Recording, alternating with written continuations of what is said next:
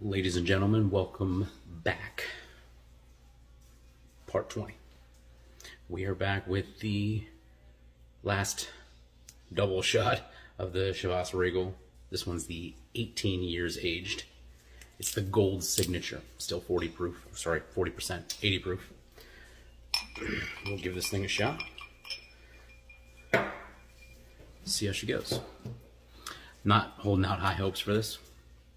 I'm anticipating it's going to taste the same as the other ones, or similar. Got Trey down here joining me for the video. Salud.